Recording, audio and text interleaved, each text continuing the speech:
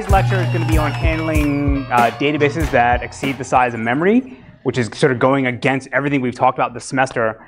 But we'll see how to, techniques to bring back the disk without hopefully slowing us down entirely and sort of regressing to a disk-oriented database system. So real quick, I want to go over the schedule, what's coming up for you guys the rest of this, the next steps in the semester. You just make a noise. It's going to show up on the audio too. All right. All right. So the first project is due next week on Wednesday. The same day in class, I will announce what the second project is.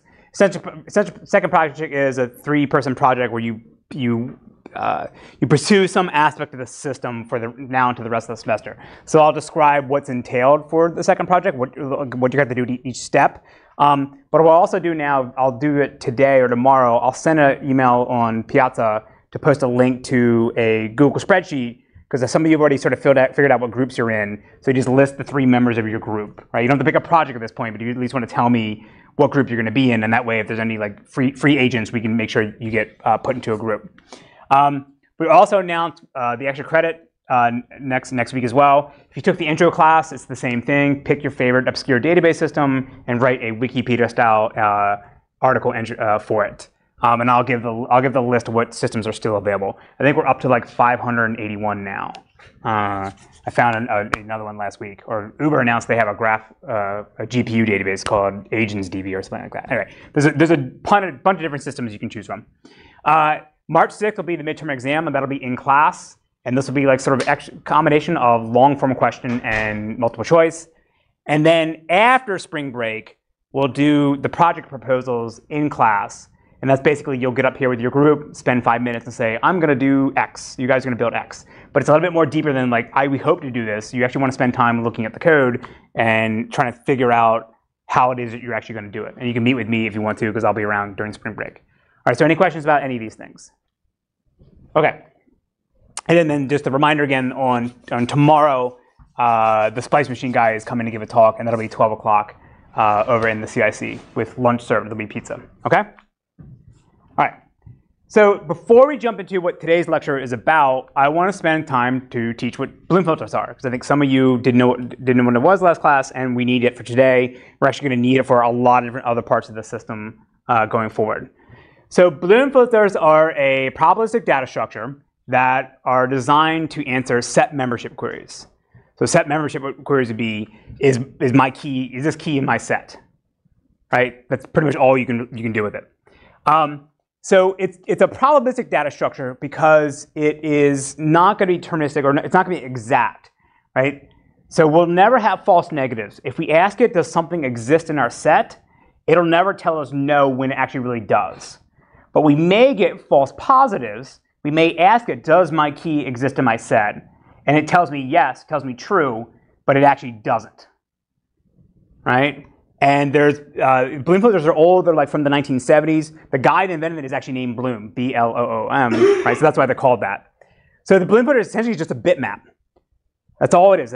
But instead of using it to set single bits in the same way we saw with maybe the trie data structures, anytime you want to look up or manipulate it, we're going to use a series of hash functions to figure out what bits we should be looking at.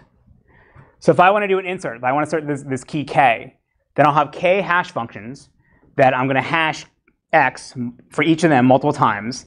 And I just mod the hash value I get for each function by the number of bits that I have. And that tells me what bits I need to set in my bitmap. So now if I need to do a lookup, I do the same thing. I just take the key, hash it the same way I did as an insert, and just check to see whether every bit for all my hash functions is set to true. And if yes, then I know it's in there. If at least one bit is set to 0, then I know it's not in my set. So let's look at a really simple example. So we have an 8-bit Bloom filter. And so initially, all the bits are set to 0. So let's say the first thing we want to do is insert the key RZA. So we'll have 2 hash functions, k equals 2. So for the first hash function, this doesn't need to be like murmur hash, doesn't need to be like city hash. This can be like simple bit shifting arithmetic to compute the hash really fast, right? It doesn't need to be super, cryptographically safe. So let's say our hash value is 2222. We mod by the number of bits, which is 8, and then we get 6. So we go update the 6th bit here. Same for this guy, second hash function. After modding 8, we get 4, we set that bit. And now our key is in our bloom filter, it's in our set. Let's insert jizza. Same thing, first hash function gives us 3, second hash function gives us 1. Okay? So now let's do a lookup.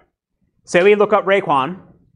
And so for this, the first hash function gives us 5, which is not set. Second hash function gives us 3, which is set. But because at least one bit is set to 0, then we know Raekwon is not in our set. So again, a bloom filter will never give you false positives. It will never tell you something doesn't exist when it really does exist. But, all right, so this returns false. So let's try to do a lookup on ODB. So in this one here, the first bit we get to 3, that's set. The second bit gets set to 6, that is set. So this would come back as true. But we know this, this actually is not in our set because we didn't insert it. So this is an example of a false positive. It could tell us something exists when it doesn't exist. Right? So this is a really simple idea, but it's a really powerful primitive that we can use in a bunch of different places in our database system. So we'll see this today in the case of Project Siberia for Hackathon. They're going to use a bloom filter to figure out whether a key actually exists on disk or not. Right? And yet you'll not have false negatives, so it'll never tell you something doesn't exist when it actually doesn't exist on disk. When it actually does exist, but you may get false positives. The bloom filter may tell you this key exists. You go out the disk, and then you find out it's actually not there. So there's this great trade-off of in exchange for having these false positive rates, you can significantly reduce the amount of I/O or amount of operations you need to do. So we'll see bloom filters in a bunch of other areas in the system. Like we'll use them for joins. We'll do a bloom filter before we do a probe in the hash table, and because, again, this hash function doesn't need to be super sophisticated, this can be a few number of instructions to go check a bloom filter to see whether something exists in our hash table, and that avoids the expensive computation of looking up in the hash table. So is this clear what a bloom filter is? Right, so the only thing you can do is insert and look up. You can't delete because how are you going to know which bit, was this bit set by just you or a bunch of other people? Right? You also can't do range queries on this because, again, you don't have any of the keys, any information in your bitmap. You just know a bunch of bits are set. You don't know what the original keys were. But just that simple primitive of does this thing exist, yes or no, can allow us to do more sophisticated things. OK. So with that said, let's talk about larger-than-memory databases. So it should be sort of obvious about why we want to do this, right? DRAM is expensive. It's really expensive compared to what your alternatives are, like a spinning disk hard drive or even a NAND flash SSD. So for DRAM, roughly the price in 2017, 2018, it's roughly about $15 per gigabyte. A NAND flash would be roughly 30 cents to $1 per gigabyte. Like the enterprise ones are like the dollar range, the cheap consumer ones are less. But like a spinning disk hard drive, right, the old school rotating disk drives, those things are like 3 cents per gigabyte, right? So it'd be nice if we can put some of our database out on disk because storing everything in memory is being super expensive because it's buying DRAM is expensive. But also, not only is buying DRAM expensive, it's actually maintaining in our system is also expensive, right? Because the DRAM can't persist storage if you lose power. So the motherboard basically sends a little charge to every DRAM slot or DRAM DIMM every so many seconds to refresh the charge so that it retains its values. So there was a study done, I mean, it's about 10, 15 years ago, but they calculated that about 40% of the energy cost of a single box is just spent on refreshing DRAM, right? So again, this is going to be really expensive. You may say, all right, well, can't I go distributed? Wouldn't that solve my problem? Like if I hitting the limit of how much memory I can have in a single box. Being distributed causes a bunch of other problems, right? Because you need to be consistent across those different machines. But you're still storing everything in DRAM. So these things still, these issues still hold. So that's our goal for today. The goal today is figure out how can we incorporate cheaper storage in our database while still having all the benefits of being an in-memory database system and the performance benefits you get over a disk-oriented system. So today's agenda, we'll start off talking about the background of what we're going to focus on or what kind of workloads we want to target for this technique. Then we'll talk about the implementation issues you have to be mindful of in order to bring back disk in an in-memory database. And then we'll go through a bunch of examples of how systems actually implement this, including the lean store paper that you guys read. And actually, this shouldn't be here. There's no evaluation. I pulled it out because we're going to run out of time. I'm going to try to pack less slides into my lecture, so we're not like rushing through it. Okay? All right, so again, the basic goal we're trying to achieve today is that we want to allow our in-memory database to be able to store and access data that's not in memory, but that's actually on some auxiliary storage, whether it's NAND flash or an SSD, it doesn't matter. And we want to be able to do this without having to bring back all the stuff we said we want to get rid of at the beginning of the semester from a disk-oriented database system. So we don't want to bring back the page table. We don't want to bring back a lock table. We want to bring, all that stuff we showed was to be super slow for an in-memory database. So we don't want to bring all that stuff back in. All right, so that's the goal we're trying to do. Now, in order to do this, we need to now be aware of what are the access method differences between the DRAM and disk. Again, we already covered this at the beginning of the semester, but we should start thinking about this now in context of trying to solve this problem. So the main thing is that in the in-memory storage, what we've been focusing on so far is that everything's been tuple-oriented. All the different components we've talked about building, whether it's the indexes, the concurrent control scheme, the storage manager, all that has been focused on just having byte addressable pointers to tuples. Right? My index points to a tuple. My storage manager points to tuples. Right? We're not going to be able to do that in a disk with disk storage because these things are block-oriented storage.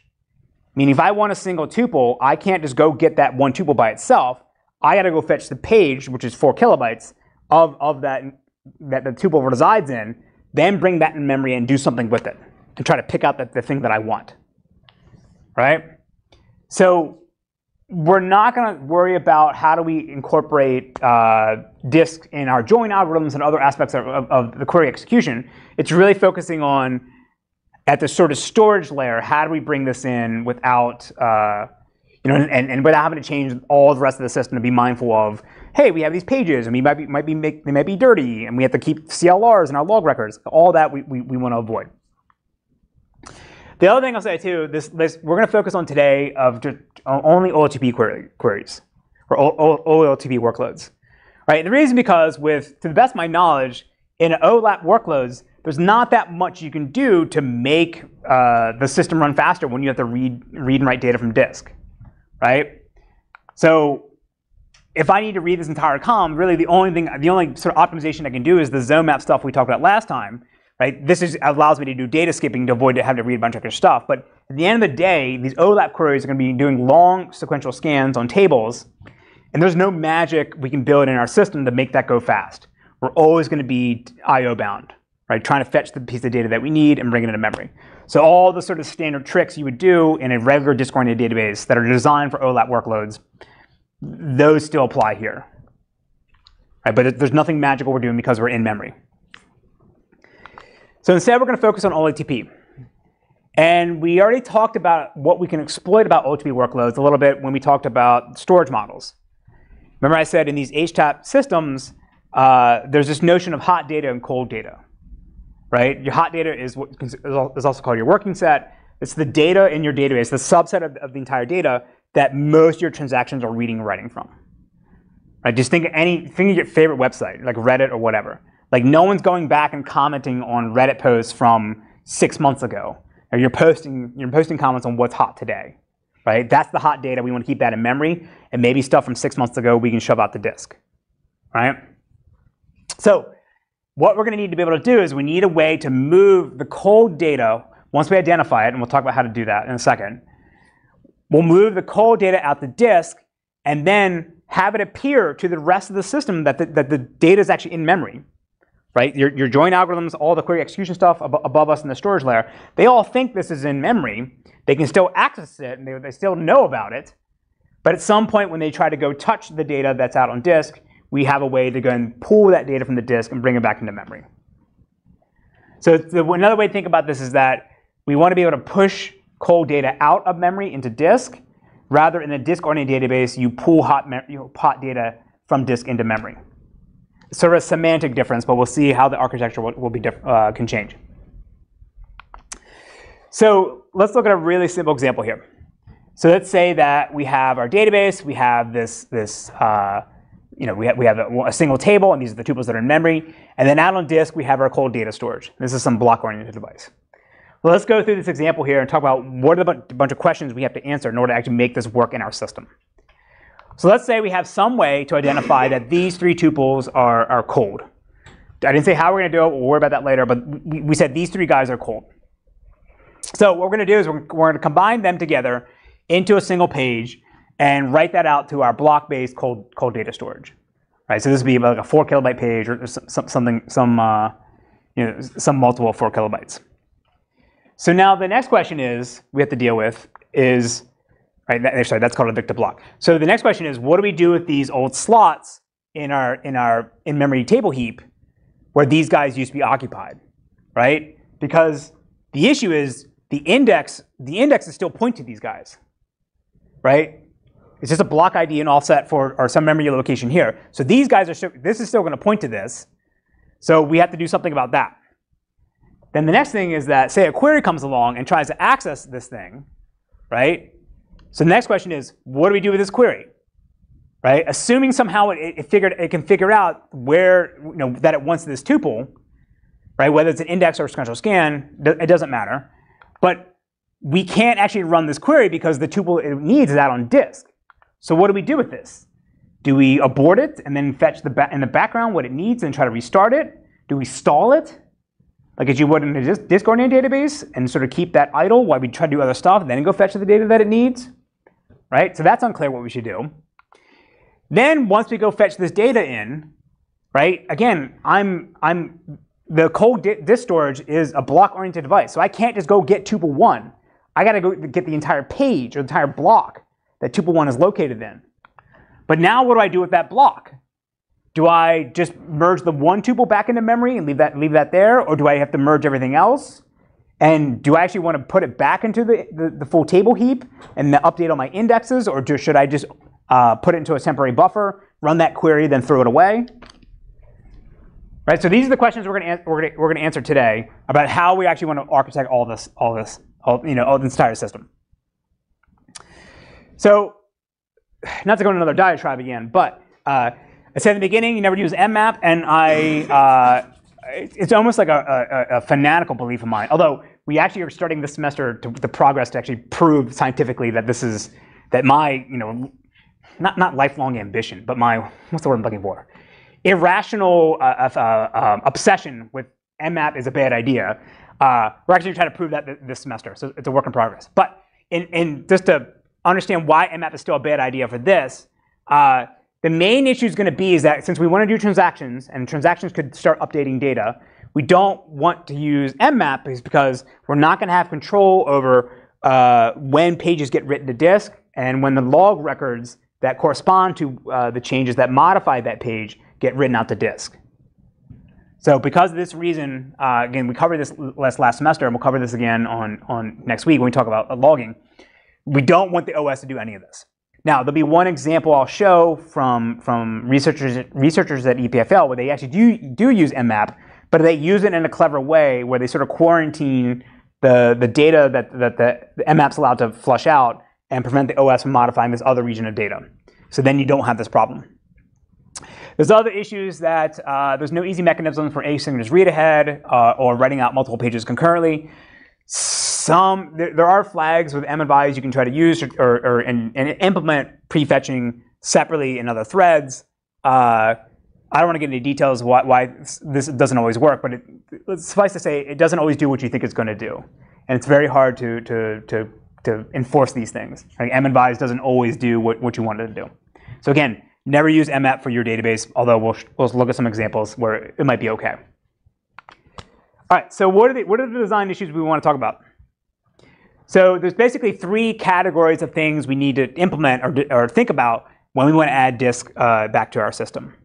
So the first are runtime operations. What should the database be doing as it's executing transactions and queries to keep track of what data is hot versus cold?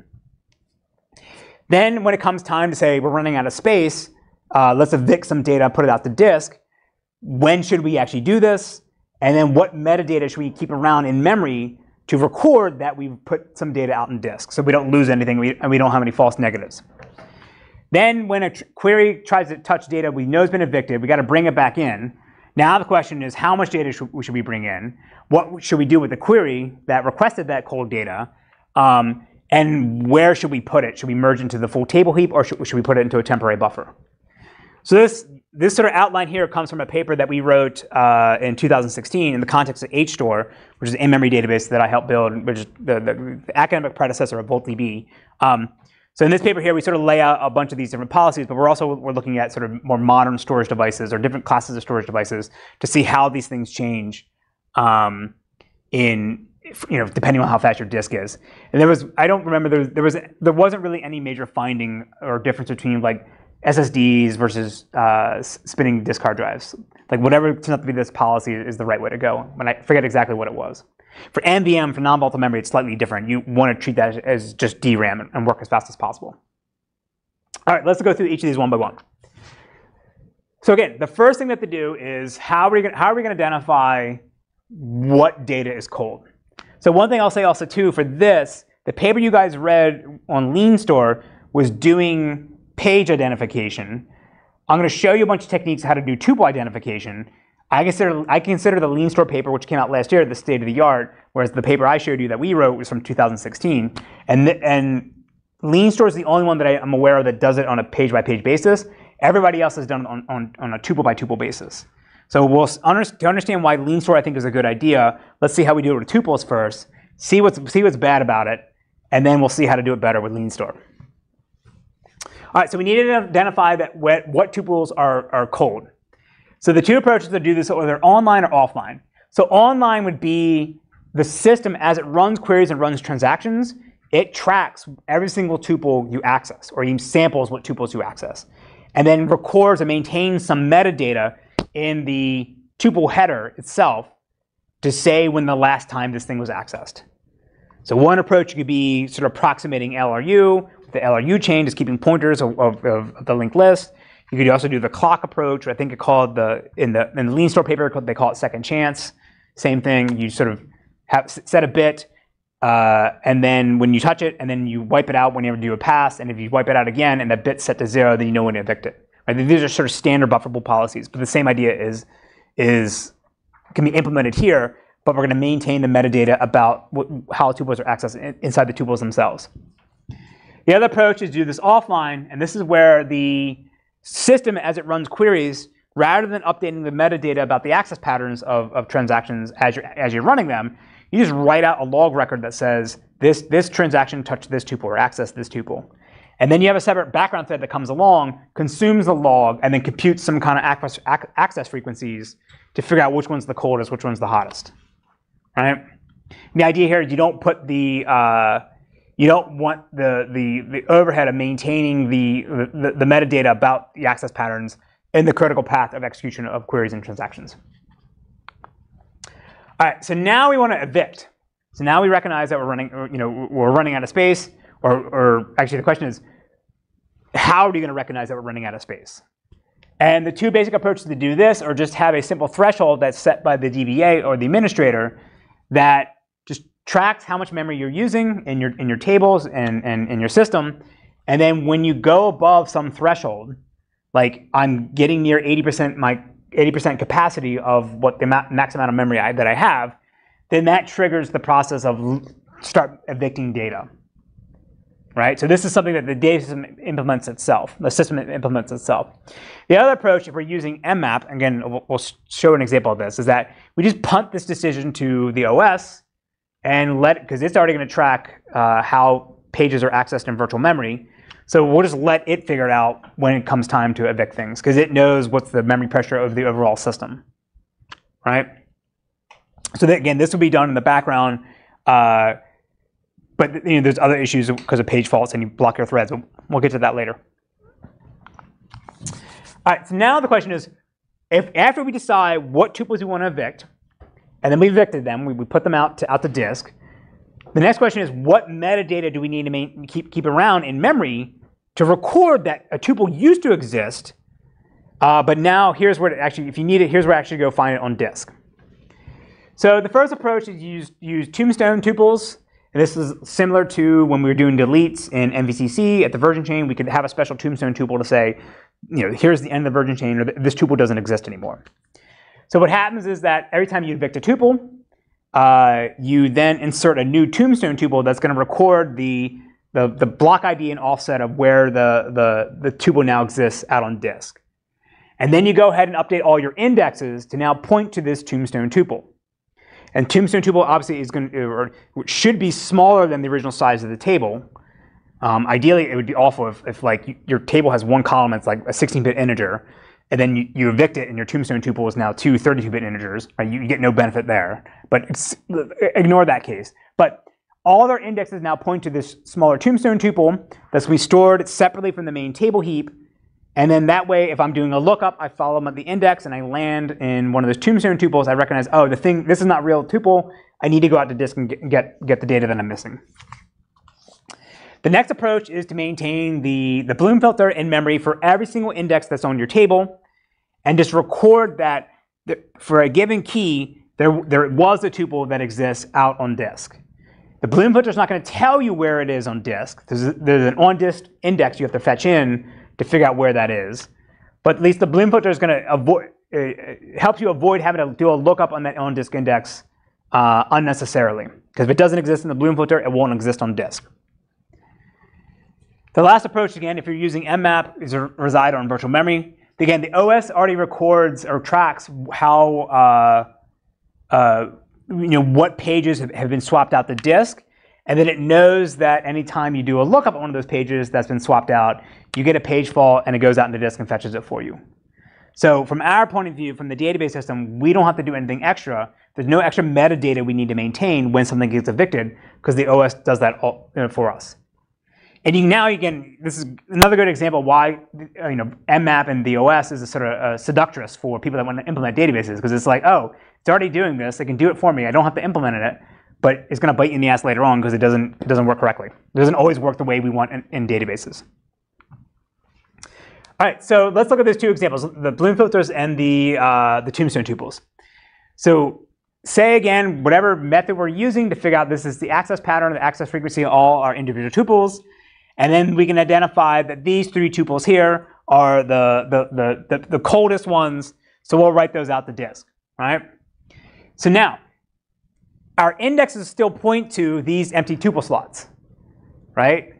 And this would be bad if we do a lookup and say, all right, well, I land here and it's garbage, or it's some other tuple because I reclaimed the space and used it for somebody else. So instead, what we'll do is we'll make these tombstone tuples here, and now the indexes point to these guys. And this block ID and offset just tells you where to go, where on disk it actually is, right? So I'm showing this sort of contiguously in memory with the regular tuples, but in actuality, this would be stored as a sort of separate table heap. So that means that if I'm doing an index scan, that's fine, because I'll just follow my pointers and I land there. There's no big deal.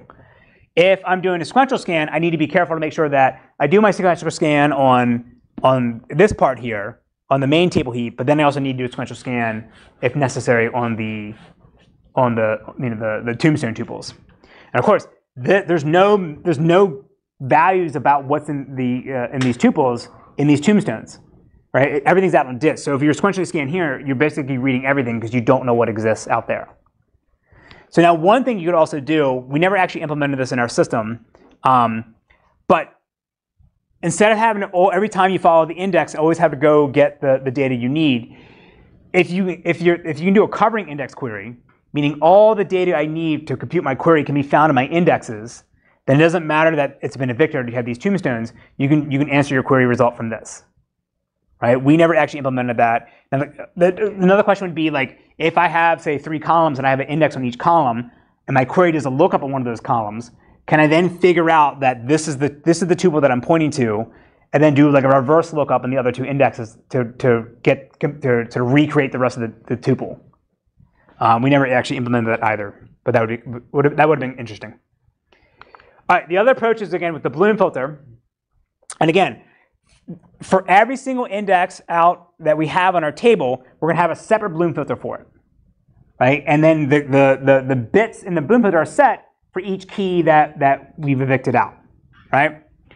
And then out on the cold data storage as well, we have to have another index to now tell you what the block ID and offset is for the tuple that you're looking for, right? Because this just tells you whether it exists or not. You got to do a lookup on this to figure out what page has the thing I'm looking for, right? Because otherwise you have to do a sequential scan on every single page, and that would be terrible. So if I want to do a lookup now, right, does my key X exist? I always go to the in-memory index first. If I find it, then that's pointing to something that's in memory, and I'm done. If it doesn't have it, then I always got to go check the Bloom filter, and the Bloom filter will tell me whether I have it or not. If I don't, then I'm done. Then I know the key doesn't exist. If the Bloom filter says that I do have it, then I go to my index, fetch that into memory, and then figure out where the tuple I actually need is located. All right, is this clear? Yes? Just a confirmation that you cannot delete keys from the Bloom filter, right? This question is, you cannot delete keys from the Bloom filter. Correct, yes. I mean, the Bloom filter I showed you, you cannot. There are like, you can extend Bloom filters. There's like, not really counting Bloom filter. There's ways to keep track of, like, instead of every bit just being 1 or 0, just keep track of the number of keys that have set it. And that way when I do a delete, but even then, you're not going to get, you still going to have false positives. Most people don't do that thing. They just rebuild it. If you want to delete something, you just rebuild this thing. Okay, so you cannot use the Bloom filter as an indicator that whether a key is present in memory, because sometimes we want to fix the key to the disk, right?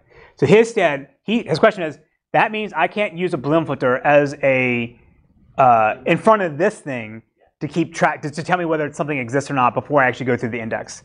You could do that. You'd have to throw it away. No. So this thing doesn't need to be super accurate, right? Let's think about this. So you could delete a key. Yeah, as long as you don't have false negatives, that's fine. If you have false positives, meaning I delete a key from my index, but I haven't deleted from my Bloom filter. So I do the lookup on the Bloom filter first. It tells me it's there. Then I do my lookup here, and it's not there, right? Ignoring the storage thing, just say this is all in memory. Then that would work. But for this thing here, we need to make sure that it doesn't exist in here and doesn't exist in here. We know it doesn't exist over there, so we don't want to go to disk. I'm sort of complicating the example, but yeah. Right? No false negatives, but sometimes false positives.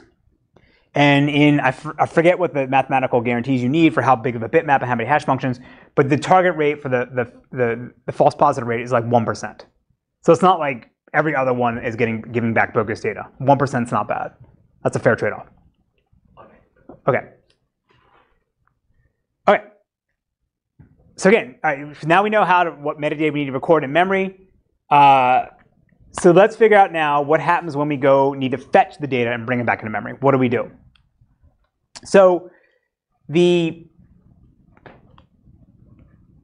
since we're storing everything as 4 kilobyte pages on disk, it's very likely that the size of one tuple is less than a page, and therefore within one page there'll be multiple tuples, right? So that means for a single disk I/O to go fetch the page, we're going to get back a bunch of extra stuff, which we actually don't need. So the question is, what do we do with the other ones? So we could take all the tuples that we have in the block and just bring them back into memory and merge them back into the table, even if the other ones aren't needed. But of course, that means now we have to update our indexes for every single tuple, right? Because now it exists in memory, it's no longer on disk. So if we have a lot of tuples on our block and we have a lot of indexes, then that could be expensive when we really only needed to do it for one tuple. The other crappy thing about this is that the one tuple I needed, that now becomes hot. But all the other tuples on my page, they're still cold. And therefore, in the next round I do an eviction, they're probably going to get written out back again. So it's sort of like this ping-ponging back and forth of like reading data in, writing it out, reading data in, writing it out. And that's going to have write amplification. That's going to increase the number of IOs I'm doing down on my devices. And if it's an SSD, I'll wear it down more quickly. The other approach is to only merge the tuple that we needed. This is computationally faster because I don't have to update all my indexes. The downside is going to be is that now I have a page out on disk that's going to have the copy of the tuple I just merged back in, but it's not considered the correct copy. Because I could have fetched the tuple I needed back in memory, and then like an hour later it becomes cold, and then I evict it back out. So now on disk, I'm going to have 2 pages, 2 evicted blocks that's going to have my tuple. And I have to do extra bookkeeping to recognize that it's the last one the most recent one that I evicted is the correct one. So if I ever have to reconstruct the database, or maybe reading those old blocks, my evicted blocks, I need to make sure I skip the old one and only take the newer one. Right, again, and this also because I have essentially holes in my pages. So, okay, whether we want to merge all the tuples or one tuple, now the question is, what kind of merge do we want to do? So the easiest approach is to take all the tuples we're bringing back in, all the tuples we want to bring back into memory, and we just merge them into the full table heap. Again, that means updating all the indexes, so now that we point to the correct ones. An alternative is that we only end up merging the tuples that are part of an update query. Like if I select it, I'll just read it and then throw it away right away. Same thing. Well, insert doesn't make sense, but delete, same thing. Who cares? So for the select queries, instead of merging them into the full table, updating indexes, I'll put it into a temporary buffer in memory for my one query. So my query that needed this tuple is the only one that can see this buffer. And then the only one can read from it. So they do whatever read they need to do, and then we throw away the buffer. So as if that we didn't fetch in the tuple at all. Right? The third alternative is that we can do a combination of these two, deciding whether we're going to do always merge or just merge on update. But we can keep track of how often this block is being fetched. And then when we reach some threshold, we can say, all right, well, if we think this block is hot, we may or may not know what individual tuple in the block is hot, but we keep fetching it. So rather than putting it into a temporary buffer and throwing it away, let's just merge it in right now. Right? So this is like, I don't do it the first time I see it, I'll do it at some later point. Right? All right, the last design decision is that what do we do with the query that accessed the tuple that was not in memory? So the first approach is that we recognize the thing we need is not in memory. We immediately abort our query or abort the transaction, put it to, if it's a stored procedure, we can queue it up on the side and wait for our data to finish. Otherwise, we send back an exception to the client over JDBC or ODBC, and we tell it that you have to restart your transaction, we can't run it. Then in the background, in a separate thread, we go get the data they wanted, fetch it from disk, merge it in based on our merging policy, and then we know it's okay to then restart that query, right? Whether it's a stored procedure or somehow we could notify the client, but nobody actually does that. So the idea for this one is rather than stalling the thread when it tries to access data that's not on disk, which is what a traditional disk-oriented database would do, we just punt. We say, we can't do this, go away. Come back later, and we'll have what you want. So the problem is, this doesn't work if you have queries that want to access an entire table that doesn't fit into memory. So let's say we have one table, we have a single select query that wants to scan the entire table, but only half of it can fit in memory. So let's say the first half is in memory, the second half is on disk. I start scanning, I can get through the first half, and then I reach the first tuple that's not in memory. I get aborted, I get put aside. Then the system goes and evicts the first half of the table and brings in the second half. I restart my query, and it starts off in memory in the second half and keeps scanning, and then tries to get to the first half, and then we're back where we started before, right? We get aborted. So this approach won't work. The way to get around this is that if you relax consistency, you just let the table just read whatever version that existed. Actually, for multi-versioning, this wouldn't be an issue.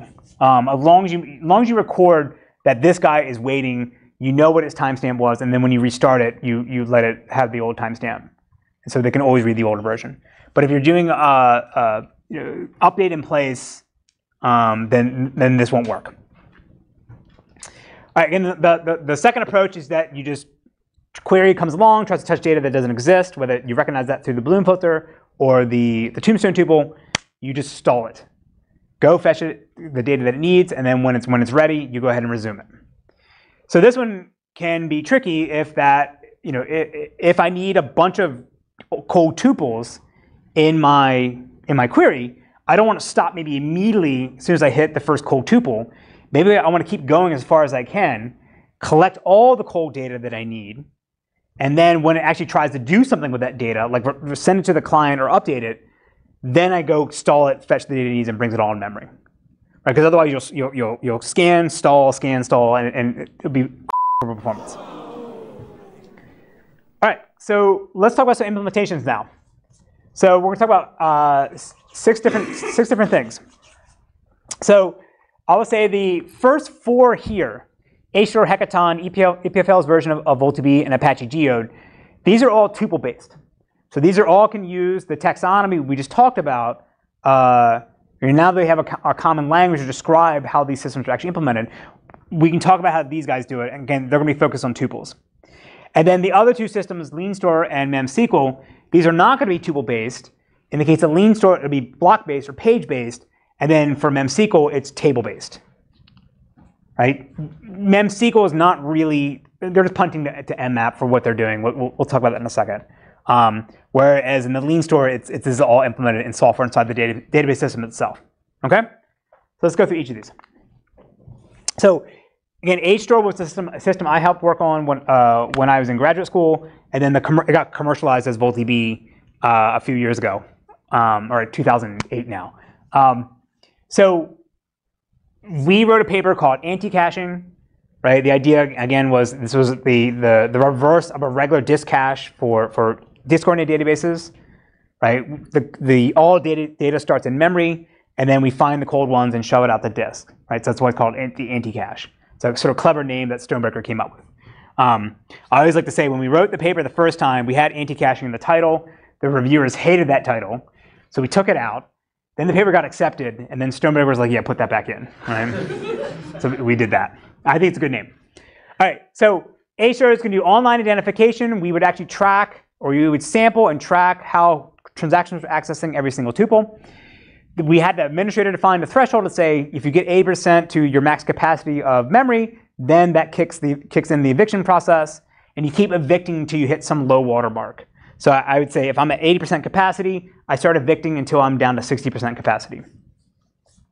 We're going to use tombstone tuples. Again, that was stored in a separate table heap. We would do abort and restart retrieval. And this is because we were doing store procedures. So we would stall or abort the store procedure, roll back all its changes, put it into a side queue, fetch the data that it needs, and then have a callback mechanism to say, the data I want is now there. Let me go restart this transaction. And then we were doing block level granularity of the data we were storing. And then in the original implementation, we would always merge all the data, all the tuples into a single block. In the subsequent paper that I showed before from 2016, that's the one we explored different options to do more selective merging. The other most famous system that was doing larger than memory databases was this thing called Project Siberia out of Microsoft for the Hekaton project.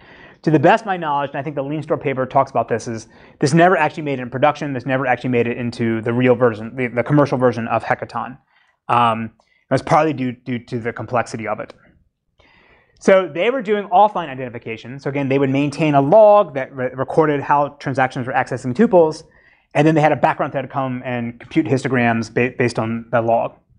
Same thing, they had administrator-defined threshold. They were using Bloom filters to approximate whether the tuple would exist out on disk.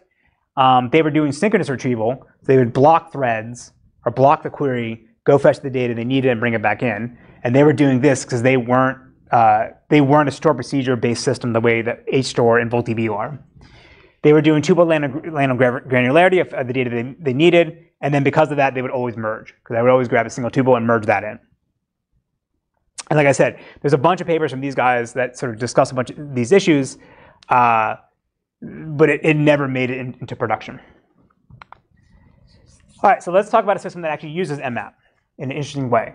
So this was a research extension to VoltDB by Natasa Alamaki's group at EPFL in Switzerland. Natasa Alamaki was the database professor here at CMU before she left for Switzerland. Like before I showed up, she was basically me here, or I'm her now, right?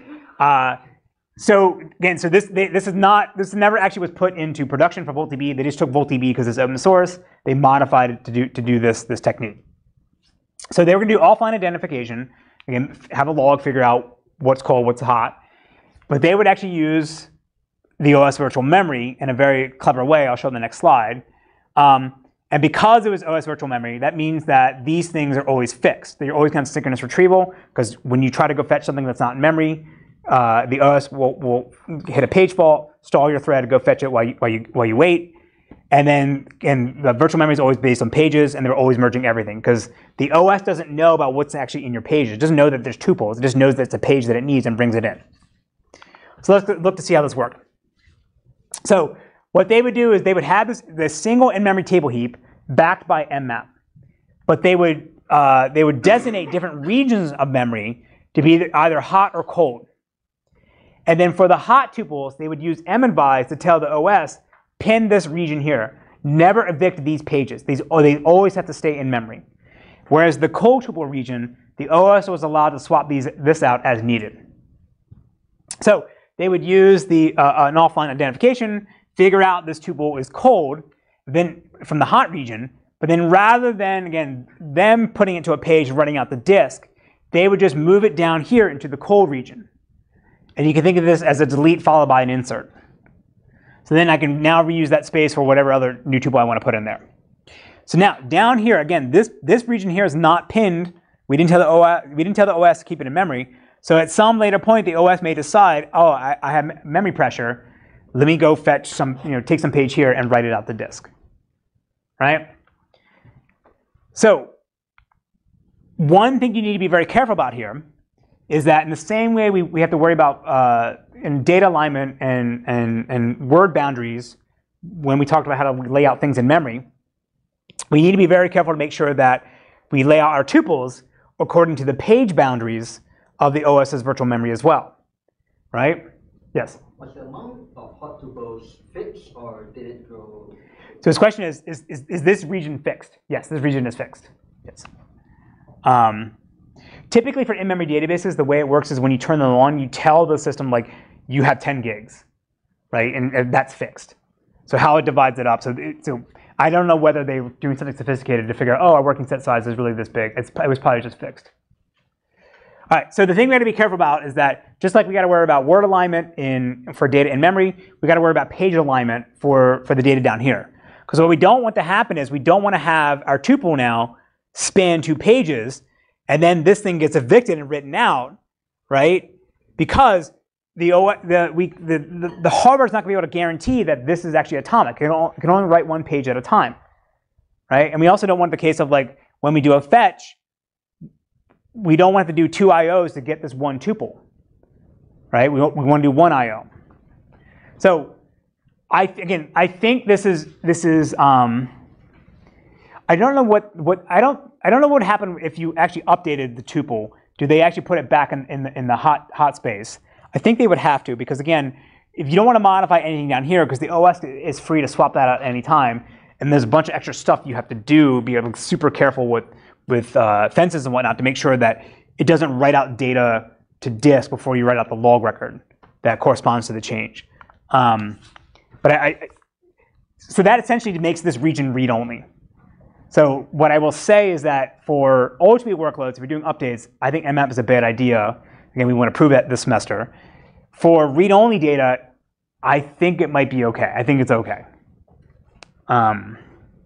There's a bunch of extra stuff you may want to do, like prefetching and I don't want to say too much. There's a bunch of other things I think you have to do to make mmap work, but you have to do that anyway if you're managing memory yourself. But if it's read-only, I think it's OK. OK, the last tuple-based system I want to talk about is called Apache Geode. Apache Geode was originally called, I'm going to get this wrong, I think it was either Gemfire or SQLfire, I forget. But basically, there was some startup that built an in-memory database. Then they got bought by VMware. And then VMware says VMware merged their database division with EMC's database division because they had Greenplum, and that became Pivotal. And then Pivotal basically said, we don't want to be in the database business anymore. And then they sort of offloaded some of their systems, right? They still do Greenplum, but I think Geode was like Gemfire, and then they sent it to Apache and renamed it. I have actually never met anybody that actually uses this. This is true. Yes, correct. I'm sure people do. I haven't come across them. Oh, that's not true. Somebody in Russia. Sorry. Okay. All right. So what they're going to do, they're going to do online identification, administrator defined threshold. I think they use tombstones. It's not clear in the documentation. But basically what happened is that they would write things out to HDFS. So Geode is a distributed in-memory database, and you'd have this sort of shared disk layer with HDFS, and that's what they would use to write data out. And then they would bring single tuples back in. Again, how they would actually do this in HDFS, I don't know. But then they would only merge the tuple on update. And the reason is because since HDFS is append only, there's actual work you'd have to do if you want to invalidate some page and say this is not the primary location of this tuple anymore. It's now in memory. So if you only do an update, then that reduces the amount of work you have to do for this. Okay. So as I said, these four approaches, HStore, VoltDB from EPFL, Project Siberia from Hackathon, and Apache Geode, these are all tuple-based. So the two issues, the key issues or the limitations about these approaches is that we have to track the metadata about how tuple transactions or queries are accessing tuples on a per tuple basis. And this actually can be quite expensive. So in the case of HStore and anti-caching, we would have to maintain a pointer inside the header to keep track of where the tuple was in the LRU chain to figure out what was the coldest, what was the hottest. So that's adding now an extra 64 bits for every single tuple. Now, it wasn't actually that bad in VoltDB and HStore because it's not multi-version, so it's not like I have all those additional timestamps. So the 64-bit pointer wasn't a big overhead, but still, it adds up. The other thing to point out, too, is that there's nothing I said this entire lecture that talked about indexes. It was all about tuples. But last class, when we talked about compression at the very end, I showed you that table that said, for some workloads, the indexes comprise about up to almost 60% of the total amount of space or memory being used by a database, an in-memory database. So that means that we're targeting these tuples to write them out the disk, but that's not where we should be looking. It's actually trying to figure out how can we evict the indexes. So Hackathon sort of could do a little bit of this because they would remove it from the index and just put it in the Bloom filter, and the Bloom filter is much smaller than the index. But none of the other guys were handling this. So what we want now is we want a unified approach to managing memory that we want to shove out the disk that can handle the two main contributing factors to the size of our database in memory, both tables and indexes. Meaning we don't want to have separate policies for indexes, separate policies for tables. We want everything to be all the same. So this is the problem that LeanStore is trying to solve. So LeanStore is a early prototype of a storage manager out of Munich from the same guys that wrote Hyper. They wrote LeanStore, but to the best of my knowledge, this LeanStore is not part of the Hyper project or the new Son of Hyper system that they're building now called Umbra, right? So it's it's a separate thing. Again, the key thing about what LeanStore can do is that it can evict cold data that are both in tuples and in indexes, right? So that's much different than everything else.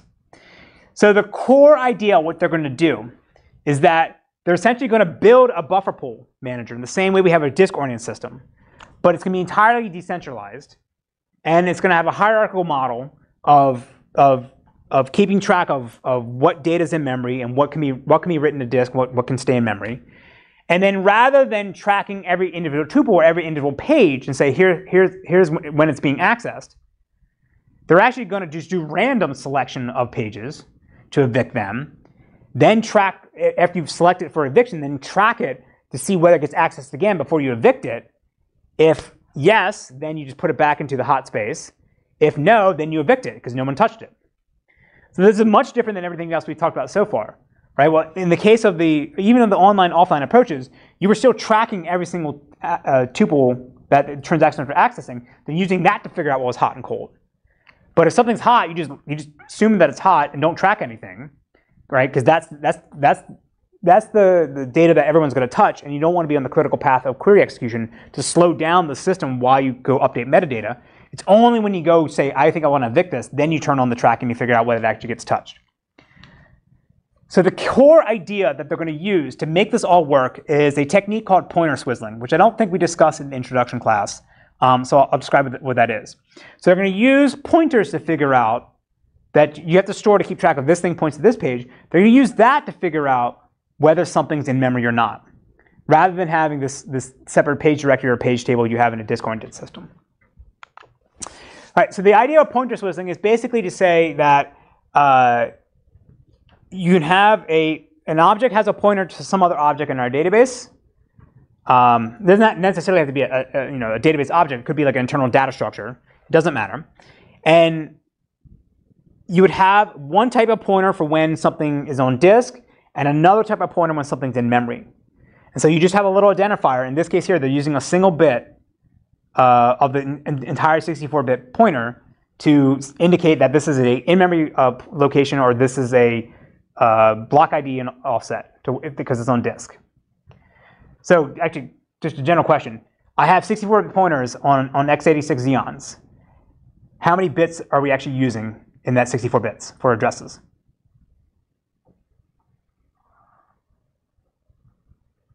Raise your hand if you think all 64 bits. Well, I kind of spoiled it, right? It's not. Right? Yes? 48 bits, yes. So the current Xeon hardware is, everything is addressed through 64-bit pointers, but the hardware itself only uses 48 bits of those. So you can only have, I think, what is that, 35 terabytes of memory, right? So people do this trick all the time where they say, hey, I got 64 bits, but I don't need to use 16 of it, so let me go put a bunch of crap in the part that the hardware is never actually going to read. And I can use that in my system to figure out what it is I'm actually looking at. Now, when we talked about Judy arrays, they had those Judy pointers. They were just taking two 64-bit words, and they had the full pointer on one side and then extra metadata on the other side. In that case, I don't think they had enough space to store all the extra stuff they wanted to store in the remaining bits after the 48 bits. In this case here, we only need 1 bit, so that's fine. Now, I will say is that I was at a sort of workshop with SAP HANA guys a few years ago. They had a speaker come from Intel, and they were talking about they had this HANA installation that it was a beast of a machine. They maxed out all 48 bits of memory, and on a single database instance, like it was some $2 million machine. And the Intel guy basically said it's coming down in the future where the pointers will be true 64-bit pointers.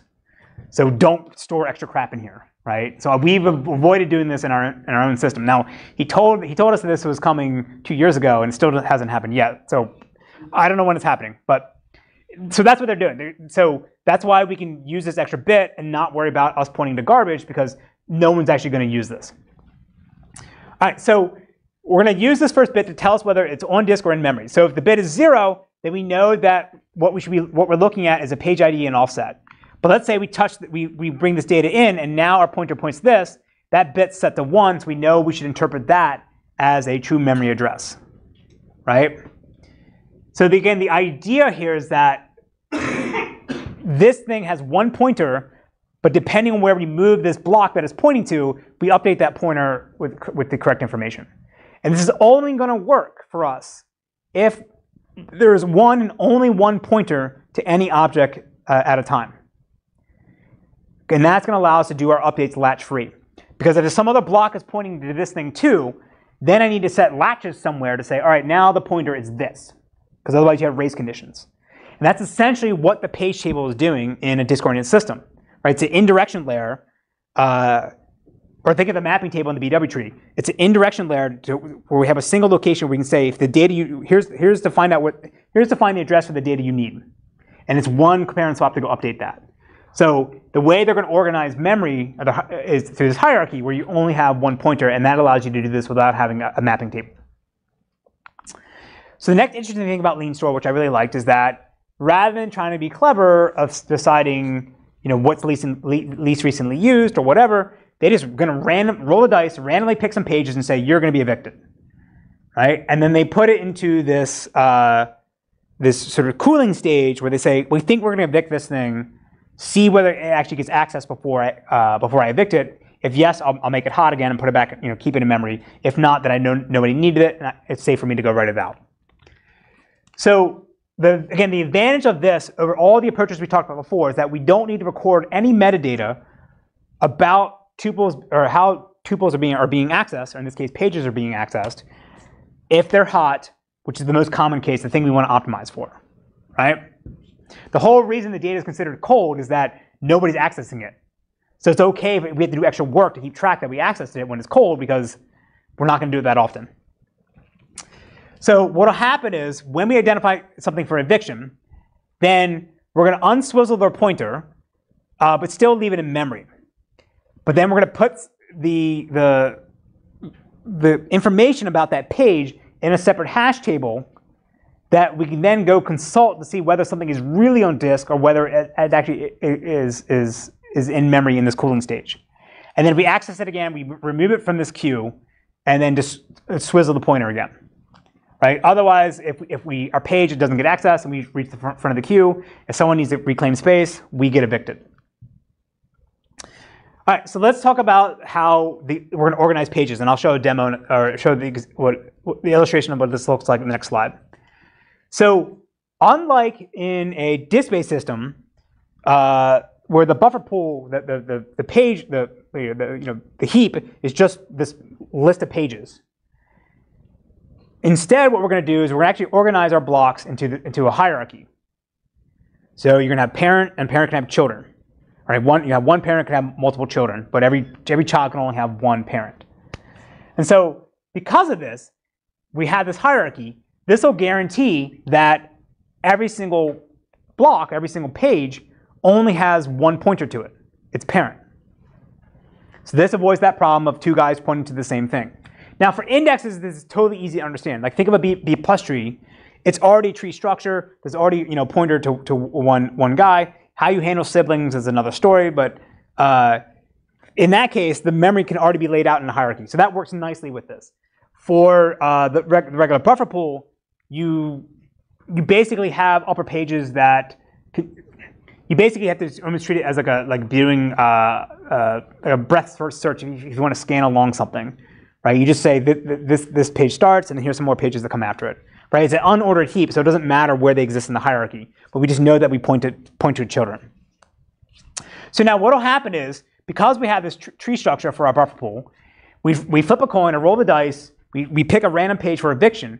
If we end up picking a page that has children that have not been evicted, then we cannot evict that parent page. Because what we don't want to happen is we can't have our parent page get written out the disk with its swizzled pointer to its children, because when it gets put back into memory, that pointer is going to be invalid because it's going to point to some memory location that may not even exist anymore, or may not point to a new page. So to avoid that problem, if I try to pick a parent node or parent child to get evicted, and it has has swizzled children, then I'm going to pick one of its children to get evicted, and that's still considered random enough, and that's fine, right? So let's look at an example here. So the hierarchy of storage now is going to be in 3 stages. So they'll have a cold, a cooling, and a hot stage. And so for this, we're going to distinguish between pointers between swizzled and unswizzled.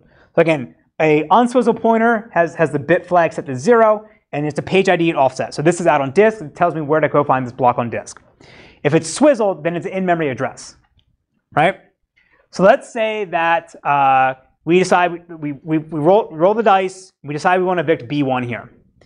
So in all the other examples I showed before, when we say we want to evict this, we would immediately write it out to disk. So, but we're not going to do that here. Instead, we're going to migrate it down into the cooling stage. We're going to add it to our hash table inside the cooling stage, where we're going to have a map to where it should be on disk, right? The page ID and offset. That'll then get mapped to its location into an eviction queue, and then the eviction queue has the physical memory address of where this page is located. So now for my parent page here, it's going to have an unswizzle pointer, which is going to be, again, the page ID and offset. So if I'm now doing a scan, I'm doing traversal into this hierarchy, and I want to do a lookup on B1, all I have is the unswizzled address. So I do a lookup first into this thing. If it's not there, then I know it's on disk, and I go to disk and get it. If it is there, then I would follow this hash table, find it to the eviction queue, pull it out of the eviction queue, and now move it back into the hot stage and update pointers. So again, I really like this idea because it's completely decentralized. There's no single page table to keep track of what's in memory versus not in memory, right? The information about it is essentially retained inside the pointers themselves, but that's always in a single location. And so we can do simple compare and swaps to flip that around. And then here, if we ever need to get a free memory, we need to get a free block, a free page to store something new, we just go grab whatever's in the front of the queue, write it out the disk, and now reclaim its space, and then remove it from the hash table. Right? There's one latch I think you have to handle for making sure there's not a race condition of when you try to fetch. If you're trying to fetch something out, fetch something in and write something out. But that's not in the common case, right? Most of the common case, you're going to accessing hot data. So again, I really like this paper. I really like this idea. And when when Victor sort of explained to us, it sort of like it clicked in my head. I'm like, yeah, that's it. That's a good idea. So any questions about this? No one's as enthusiastic about this paper as I am? Okay. Yeah. All right. All right. The last technique, the last system I want to talk about is memsequel. So memsequel is not really doing the sort of automatic eviction stuff that we talked about here. They have the ability to have tables that are backed by mmap, and they just let the OS swap things out. So memsequel is a HTAP system, so they have a row store and a column store. The row store always exists in memory, and it's managed. They malloc their own heaps and manage that. That never gets evicted. But then you can declare a table as a column store table, and then that gets backed by mmap, and now the OS is allowed to swap anything out that it needs. Of course, now you still want to be able to update the column store. So they have that Delta store that we talked about when we were talking about the split execution engines. They have a little Delta store that they can use to absorb updates, and then background process will go ahead and merge those in carefully and try to avoid issues with the OS. So in this case here, if you have data in the row store and you want to evict some of it, the only thing you can do is dump the table out and load it back in as a column store table. But from the application standpoint, it's going to appear as two separate tables because it's not going to know the column store table is linked to the row store. At least the last time I read their docs, that was the case, right? So there's no eviction metadata because the OS handles this. They're doing synchronous retrieval because the OS will block your thread when you try to access data that's not in memory when it go fetches it. And then the OS doesn't know what's in a page, so they always merge everything. Okay? All right, so to finish up. Again, today was really all about how can we identify that we have cold data and maybe reduce the amount of memory pressure in our system by writing it out to some auxiliary storage. But then we had to do a bunch of extra stuff to make sure that if some query comes along and wants the data that's out on disk, we have a mechanism to find it, retrieve it, and bring it back in. So again, from the application standpoint, it doesn't know that anything's in memory or on disk, and that's the beauty of the relational model because we hide all that from you at the logical layer. But we need to make this all work very efficiently. And none of the techniques, except for the lean store, would actually handle indexes, which was a major contribution to that overhead. Now, we're not going to talk about non-volatile memory this semester. So what I will say is non-volatile memory is actually a new storage device that Intel's putting out this year. Now, every time I give this lecture, I always say it's always this year. I just do a montage because it's like been 3 years in a row. I mean, like, yeah, it's coming out this year. It's coming out this year, right? Right. It is actually coming out this year. We actually have access to it we don't have physical access to it, but there's a machine at Intel's labs in Oregon we can log into and use it. My first PhD student, Joy, who was the initial creator with me on Peloton, who's now at Georgia Tech, his whole dissertation was on non-volatile memory databases. So the way to think about non-volatile memory database or non-volatile memory is it looks like DRAM. It's byte addressable, it's fast, but it's persistent like an SSD. So you pull the plug and it retains all the data. So that starts to get kind of really interesting because, in my opinion, all the crap we talked about today goes away. Because who cares? Because it's going to look like a single address space. Some of it's going to be in DRAM, some of it's going to be in NVM. And it's actually, you can run the NVM in different modes where whether it's transparent to you or not. But all the extra crap we have to do, we just let the hardware handle that. And that's amazing. So I think what we're talking about today will go away when NVM becomes more prevalent. But we're not there yet. So, all right. Any questions about the larger than memory databases? So normally I teach this one at the end of the semester. Forget my reasoning why I wanted to bring this up closer. I think this is something interesting, and it's. I want you guys to focus on it now because by the end of the semester, everyone gets burned out and no one reads the papers more carefully. So that was sort of I think that was the one reason why I moved it forward. So next class, next Monday, will be about logging and checkpoints. So for this one, we're going to bring, we need the disk again because we have to make sure that all our changes are durable. If we lose power, DRAM gets wiped. So we want to talk about how can we efficiently write things in and out to disk, and then recover from that if we have a crash. And then if we have a little time, maybe I'll also talk about doing log replication over the network to another machine. Okay? All right, guys. Enjoy your weekend. See ya. Gotta bounce to get the 40-ounce bottle. Get a grip, take a sip, and you'll be picking up models. Ain't no puzzle I guzzle, cause I'm more man. I'm down in the 40 and my shorty's got 4 cans. Stacks of 6 packs on the table. And I'm able to see St. Ives on the label. No shorts with the corks, you know I got 'em. I take off the cap, but first I tap on the bottom. Throw about 3 in the freezer so I can chill it. Careful with the bottle, baby, oops, don't spill it. Cause St. Ives has said, the paint Ives red. You drink it down with the guys, it'll rise heads. Take back the pack of duds. They gon' get you some St. Ives and drink it to the suds. Billy D is the silly G, sit down with the weak guys. Be a man and get a can of St. Ives.